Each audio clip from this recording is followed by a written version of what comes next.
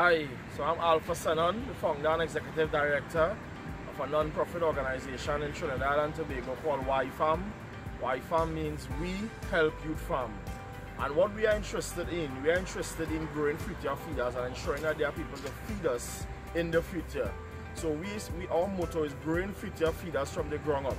Right now, I'm over here in Charlottesville, Virginia in the United States of America, attending a fellowship called the Young Leaders of America Initiative.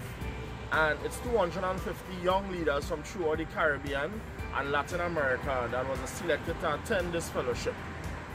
My business, however, deals directly with getting young people excited, getting young people involved in agriculture on a really cool level. So we have created and invented the first food security superhero character called Agriman, and started with an Agriman Adventures comic book, and we are now heading into animation and an app for the smartphones. YFAM exists throughout the globe. We have been exciting young people throughout the globe to take up this challenge of feeding the world by 2050, and me being involved in the Thought for Food network called TFF.